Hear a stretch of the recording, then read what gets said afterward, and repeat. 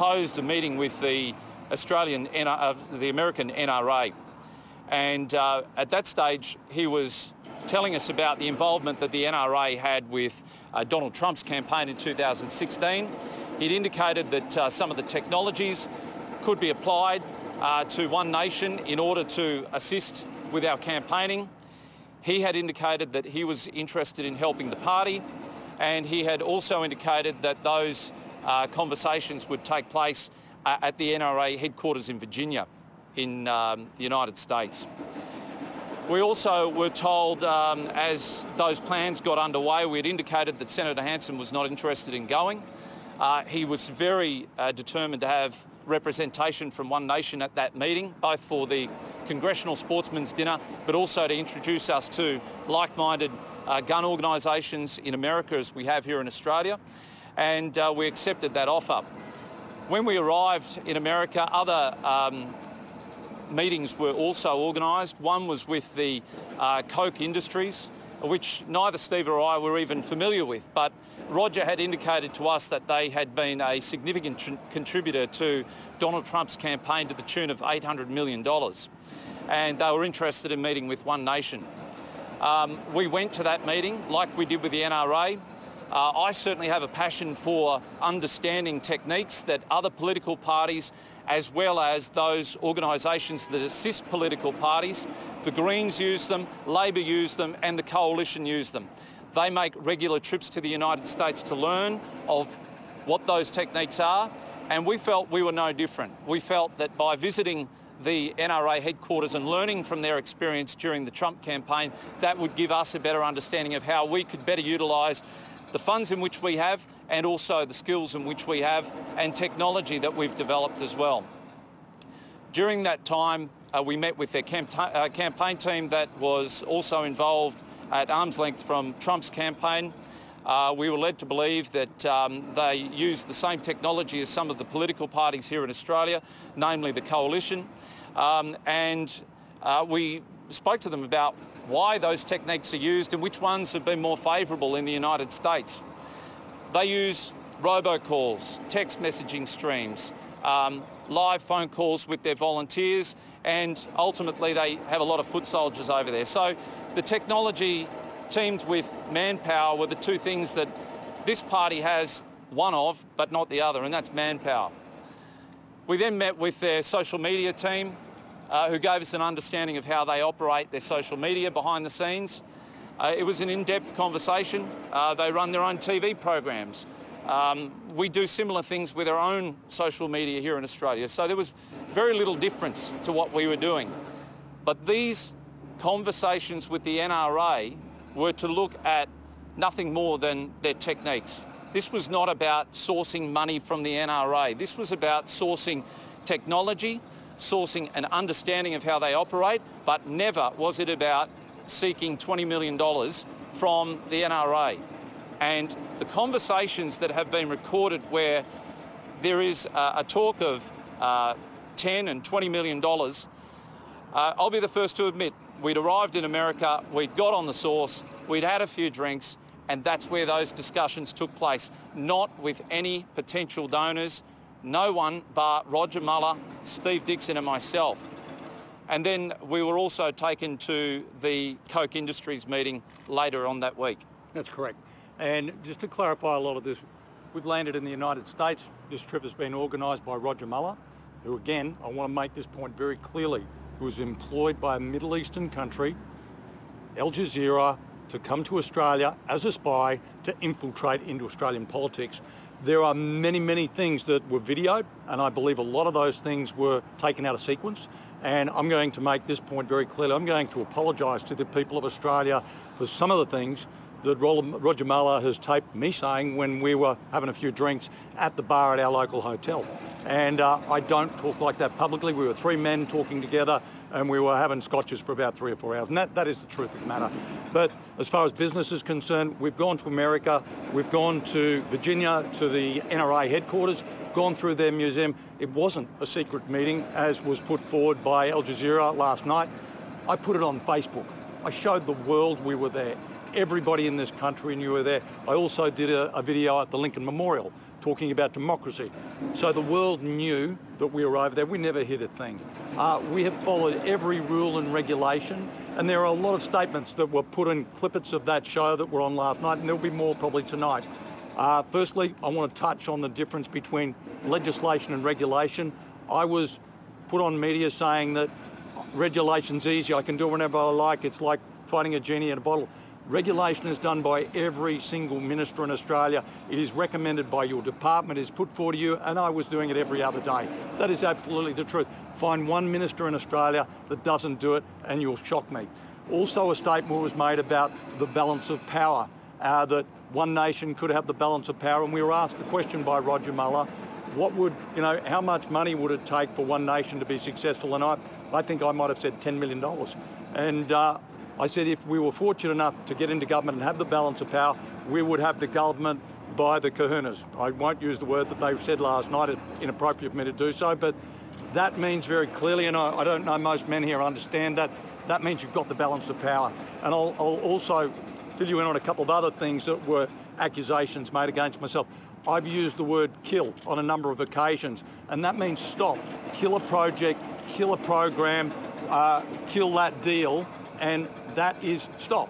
That's what it means to me. And again, if other people have misrepresented that or tried to misconstrue that, that's exactly what I was saying. I do use colourful language in my everyday life. I was born on the land. It is the way I grew up. But there are some swear words that I used in those undercover videos. Again, I apologise to the people of Australia for those use of those words. And I want to touch on, which I already have, the regulation. You will also hear that I talked about people coming over from America to Australia to hunt camels, deer, wild pigs, and I think wild dogs, because they're pest animals in Australia. I was the Minister for National Parks, I understand it very clearly, and I said, I'm sure Australia would be very happy to have people come over here and help us eradicate those pests. And I say that without fear or favour.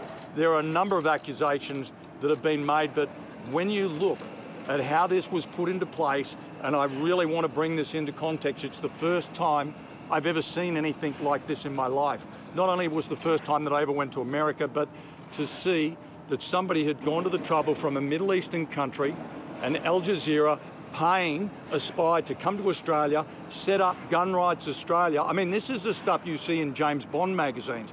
I would never ever suspect you would see this for real in the real world. And I treated Roger Mueller like any other bloke that I met, probably any of you fellas that I'd sit down and have a beer with.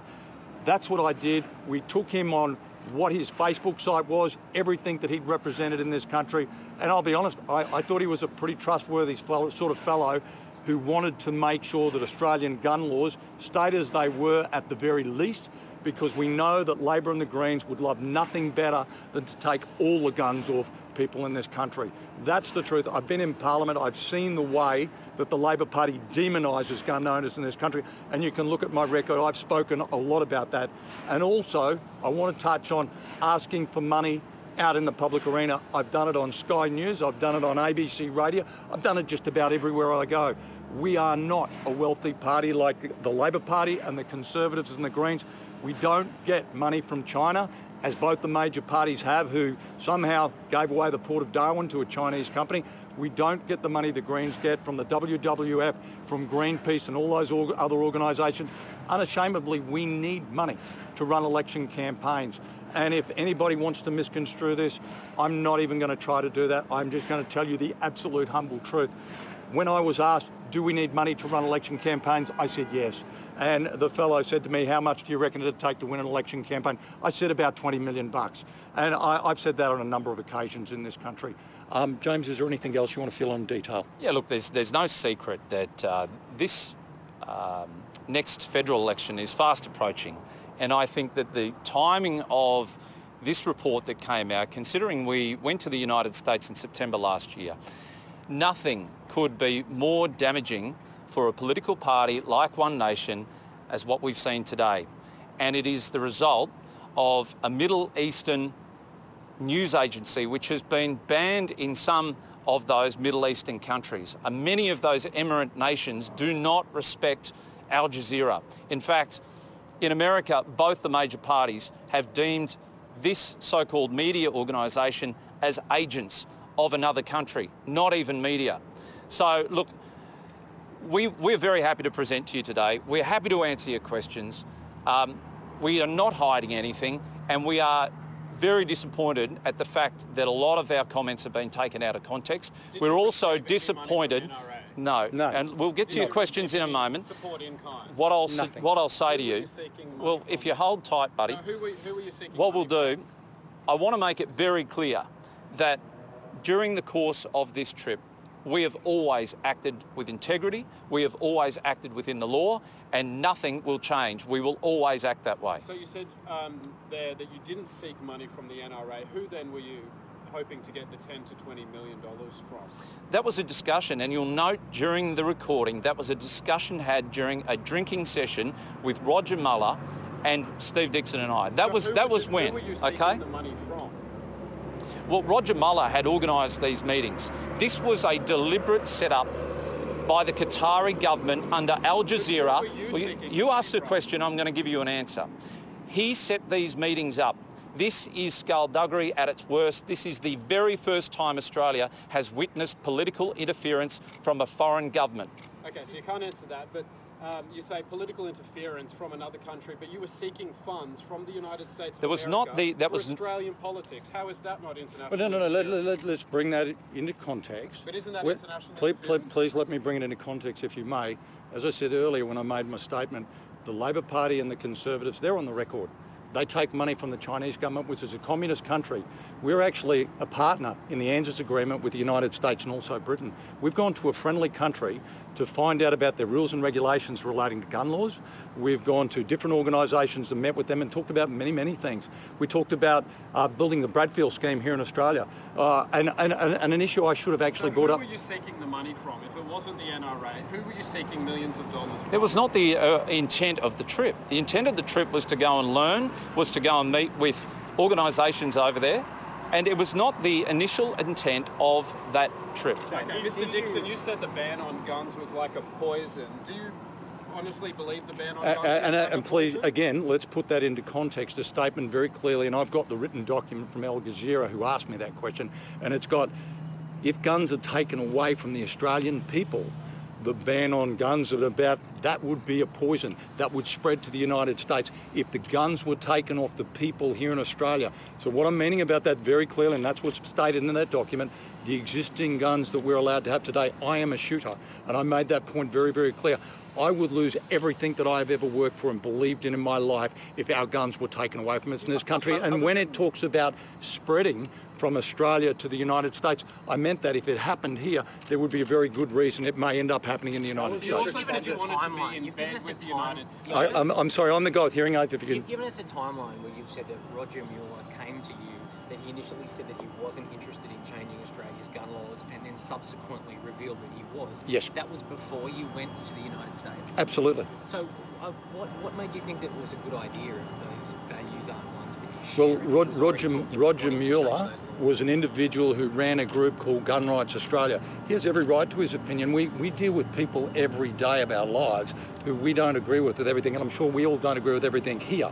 But the truth of the matter is Roger Muller had presented an invitation for us to go to the United States to meet with a group of people, as all political parties do in this country, and we've gone over there without fear or favour. We've had conversations with many, many different groups. Surely that indicates a willingness to accede to his position in some. Excuse me? Surely that indicates a willingness to agree to his position. Absolutely No, not. not I mean, at all. Roger Muller was still in contact with me up until February this year, and I rang him to see how everything was going. I had absolutely no idea that he was a spy for an overseas foreign country working towards disrupting the next federal election. What I want to make very clear.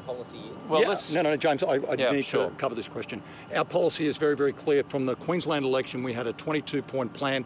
We have got a new policy for the Australian election, which we're going into, and we've gone out over a number of months getting feedback from shooters organisations, even people like Roger Muller, who didn't put anything forward, and also members of our political party. There's three main criteria that we've got in that policy, and it's a very solid policy.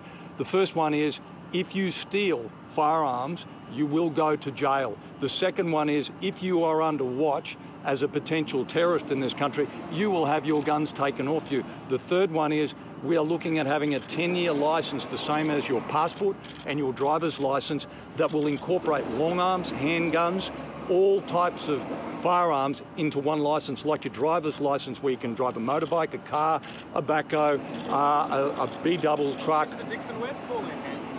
She's unwell, actually. She's actually quite ill. Is she concerned about this? What I will say about Pauline Hanson is the fact that any donations that are offered to One Nation, Pauline has the final say. And I know this firsthand. I've had big tobacco companies offer us $50,000, and Pauline Hanson has said, I will not take money from tobacco companies.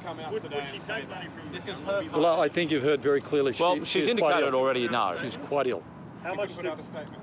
Well, she possibly could, but we're here to talk about this. Sorry, I'm missing.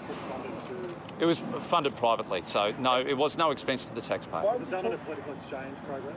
No, there was none of that, and I took holidays as a result. And I remember cashing $1,000 privately of my money, and it turned into $708 US very quickly. Why would you talk donations from a foreign entity, the NRA no less, when that's exactly what Pauline rallies against, foreign donations? Well, look, the bill that you're actually talking about, I think it was in October, it was... November it was first put forward to the Parliament. We were over there in September, and I'm a part of many meetings with our organisation. When bills are put forward, pardon me, that's quite warm, when bills are put forward, they are looked at on that day. Our staff have gone through them like a fine-tooth comb. They will put their recommendations forward. We will have a debate in the party room, and we will decide which way we're going with that particular bill, regardless of what bill that is. And that decision was made at that time. We got back from the United States on the 11th of September, which is a very, very important day in the world's history, as we all know. And that was another very sad day. But that decision was made well and truly after we'd got back from the United States. And when you talk about learning from their PR campaigns and how they do things, what do you make of their use of victims of these massacres for political advantage? I'm sorry, I couldn't hear the end of that. What do you think of the NRA's use of victims of these massacres for political advantage? Let's make one point really clear. This atrocity that happened in New Zealand, I'll talk to that and I'll go to your selling question. The atrocity that's happened in New Zealand, there is not one human being that I know, I don't care which party it is, I don't care where you come from in the world, everybody thinks it's as abhorrent as I do. Nobody should ever kill innocent people. Let me make that point extremely clear, and if it should sadden everybody that people are taking political advantage of this matter and they're trying to drag One Nation in as if we were responsible in some way. Absolutely not in any way. I detest murderers. I detest terrorists, regardless of where you come from in the world. That man was a killer, a terrorist, and personally, I'd like to see him put down. And I'm using slang now, which I shouldn't use.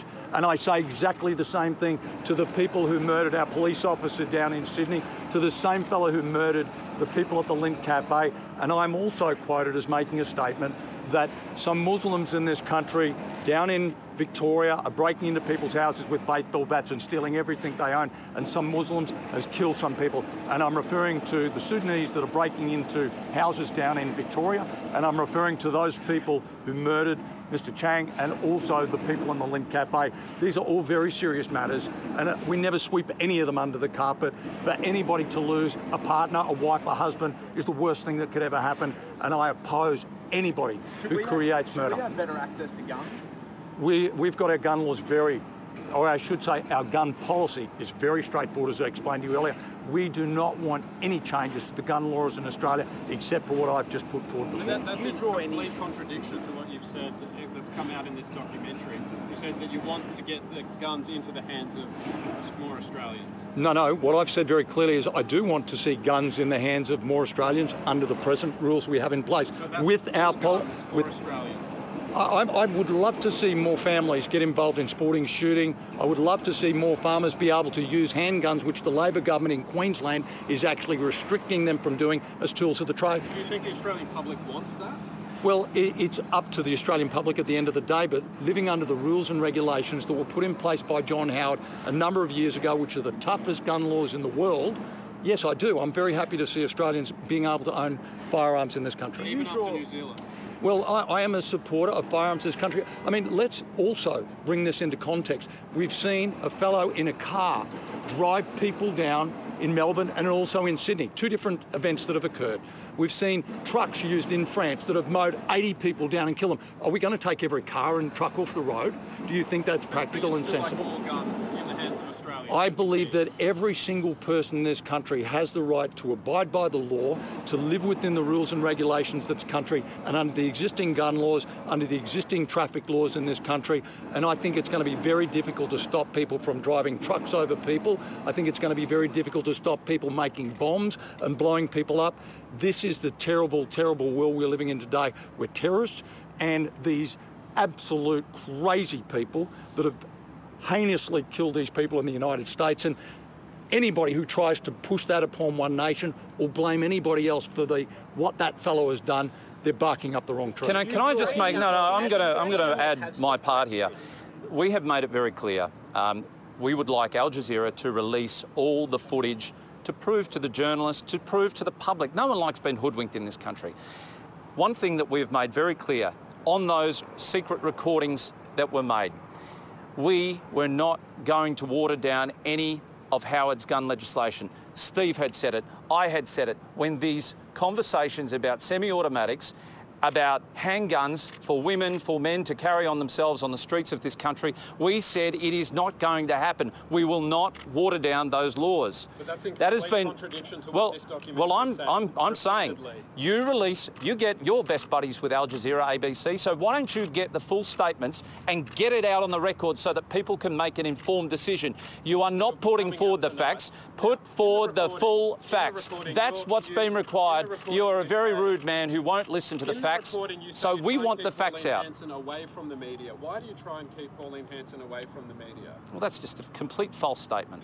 You have obviously been to the Australian Parliament. Pauline Hanson speaks more in Parliament than most politicians in the House. That's what your advisor says in these recordings. Well, I'm sorry to say, let's look at the record of Senator Pauline Hanson. She is the most honest politician in this country. She's the only politician in this country pushing back against over-immigration to our country. There are 230,000 people coming to this country every year, and to bring that into context, that's a city the size of Rockhampton and Townsville amalgamated together. We have to supply the roads, the hospitals, the police stations, the social infrastructure to be able to house those people. When that video started this morning, it pricked my ears very quickly when I saw One Nation, the party who wants to cut immigration in Australia, and then the dots started lining up.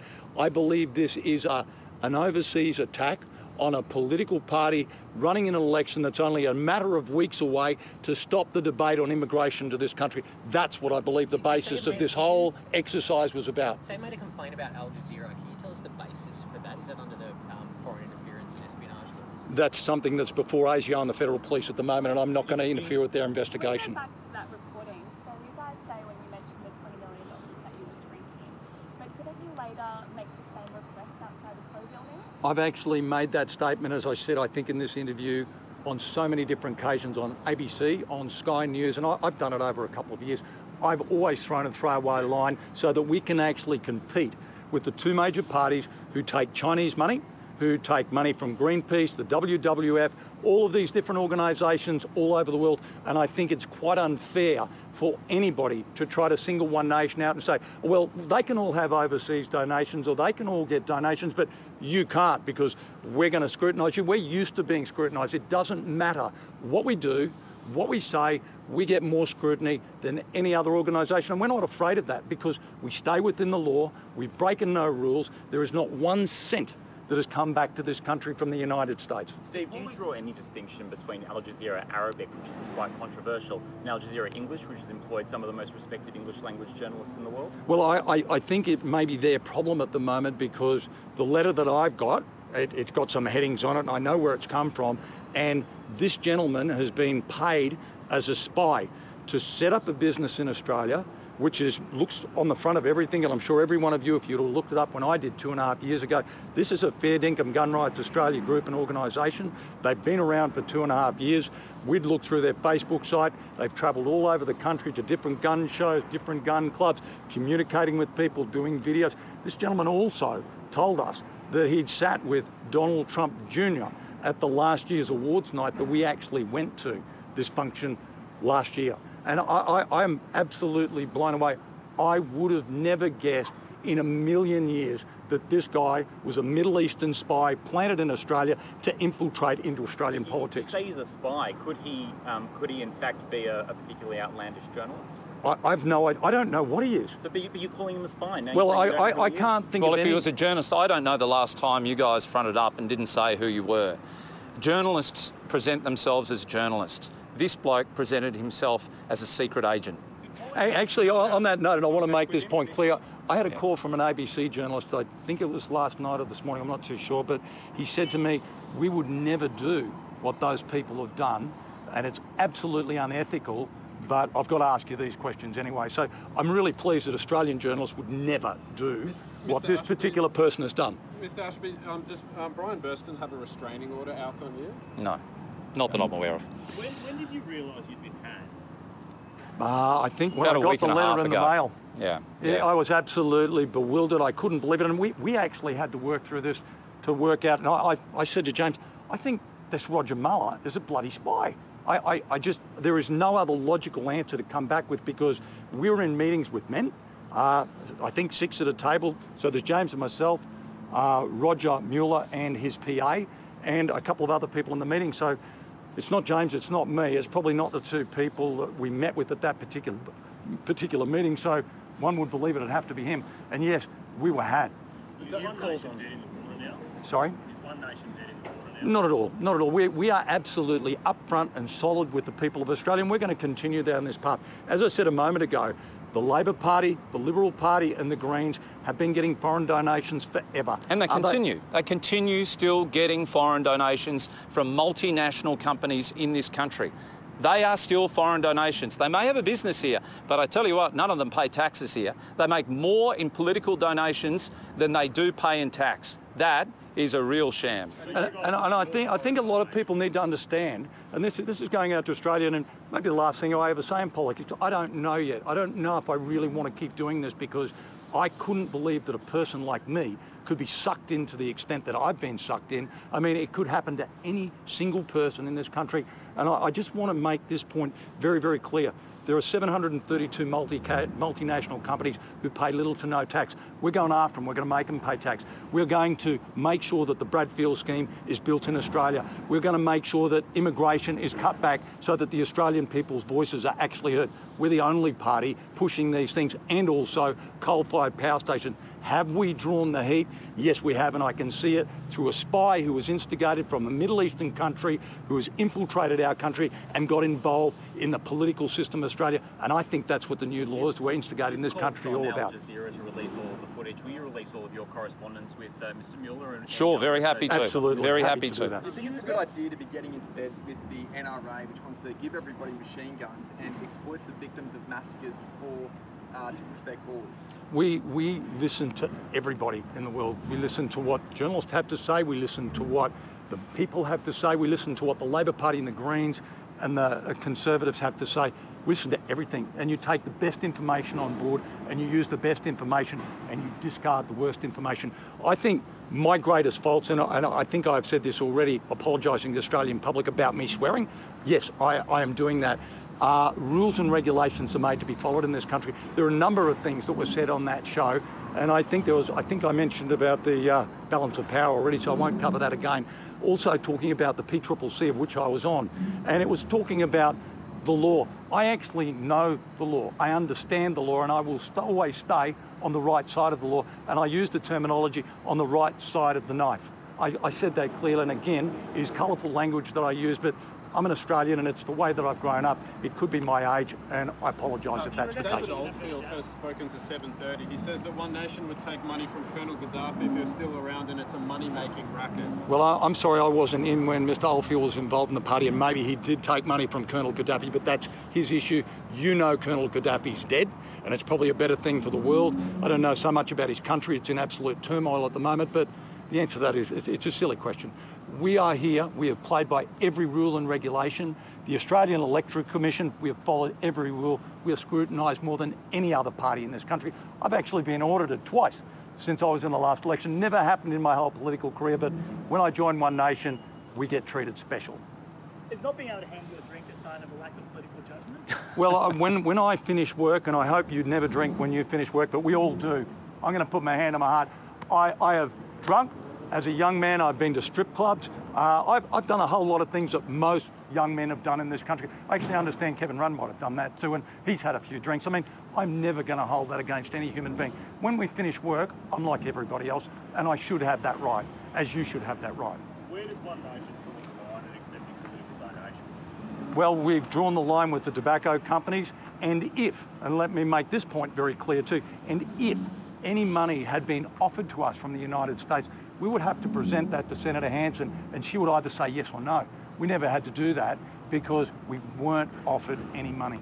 But for the record, she has said today that she would never have accepted it. But James, a question for you. Yeah. This is another pretty major scandal that you're involved in. How long do you think Pauline's going to put up with this stuff when you're in the headlines for no reason? look, Harry, it's not anything that Steve and I set out to do. We thought this was a legitimate trip to go and see legitimate companies over in America and meet with legitimate organisations. The only non-legitimate person was a spy working for the Qatari government. And I'm afraid that, look, we've been caught out. We'll put our hands up and say, look, this was an unfortunate catch-out. And as I keep saying this, Harry, release the vision in full.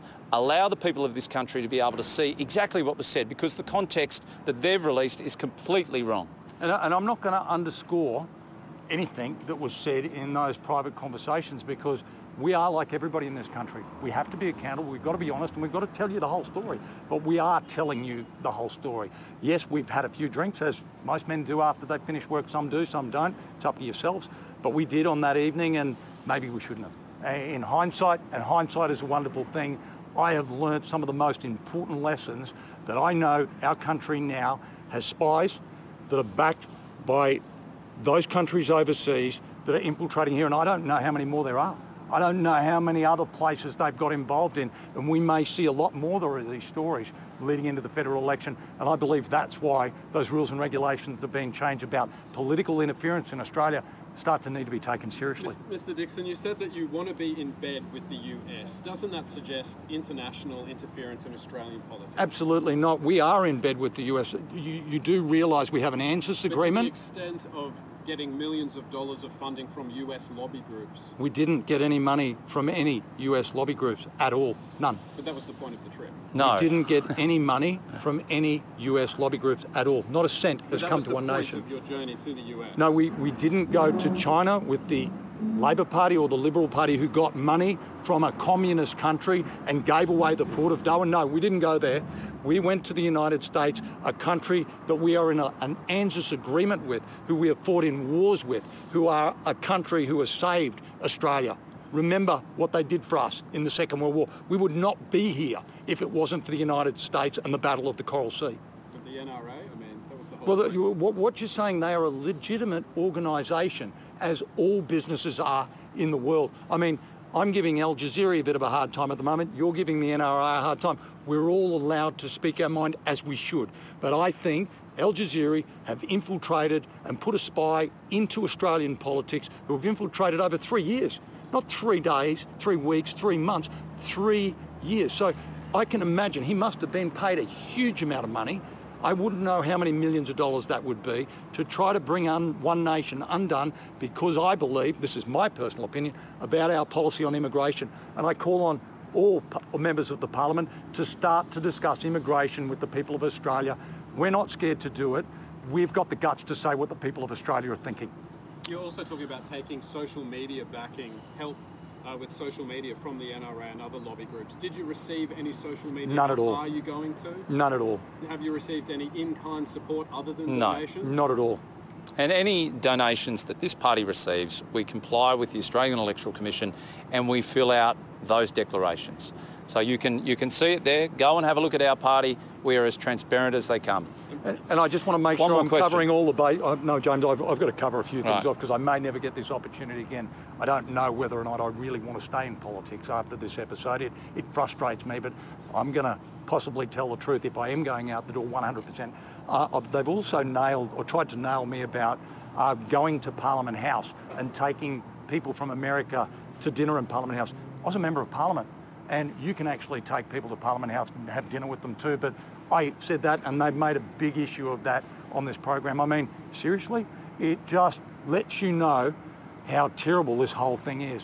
Anybody can come from anywhere in the world and I can take them to Parliament House and have dinner, and I'll pay for it as well. Thanks, guys. Appreciate that. Ms. Hanson Go on, confronted Steve. the media? That'll be an issue when she's better. But thank you so much for your time. I greatly appreciate it. I'm sorry about sweating, but it's hot. Thank you. Thank you. One Nation officials James Ashby and Steve Dixon responding there to these revelations by Al Jazeera that One Nation had been seeking millions of dollars in donations from the powerful US gun lobby and were being coached on how to weaken gun laws in Australia.